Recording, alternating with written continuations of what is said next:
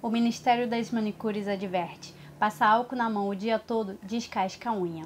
Nesse vídeo tem cenas fortes de unha descascada. Gente, eu fiz o vídeo desses procedimentos. Eu acho que foram 5 vídeos, 5 procedimentos. Durante o dia todo eu fiz os procedimentos e filmei pra vocês. Mas, o que acontece? A gente tá louca do álcool, né? Então toda hora eu passo álcool na mão e meu esmalte descascou. Ficou feia a unha, mas ficou feia. Eu até postei já um vídeo um dos vídeos, né? Que a unha já tá até meio descascada. E isso tava no começo do dia. No final do dia, de tanto eu passar álcool na unha, o esmalte já tava horroroso. No final do dia já tava treva.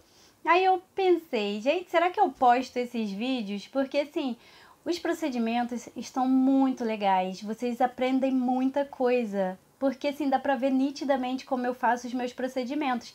Mas a minha unha tá feia. Tanto que eu já até recebi cartão vermelho pelo vídeo que eu postei de a unha meio descascada.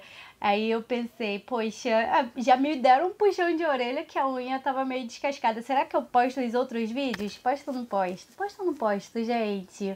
Olha, tô passando por cima da minha vergonha para vocês assistirem esses vídeos, porque os procedimentos ficaram lindos. Então, já peço desculpa por ter que submeter os olhinhos de vocês a esses vídeos com unha descascada.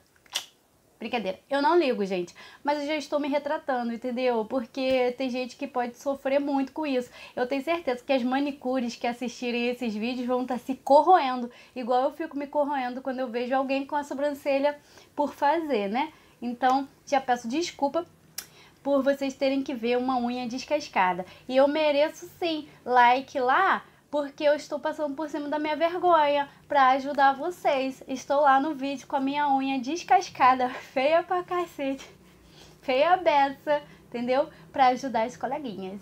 Ó, se divirtam, esse procedimento tá lindo, tá lindo. Vão ter uma série de vídeos com a unha feia, tá, gente? Foi um dia inteiro de trabalho, lá não tinha acetona para eu tirar o esmalte. E toda vez que eu passava álcool na unha, pior ela ficava. Mas eu não vou deixar de postar porque vocês merecem ver um procedimento legal. Vocês merecem ver como é feito para vocês crescerem ainda mais. Que Deus abençoe vocês, meninas, e relevem minha unha.